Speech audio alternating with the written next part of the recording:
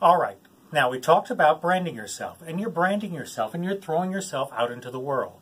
But you have to know who to brand yourself to. So think about this. You're the pork industry, and you have a branding, and it's the other white meat.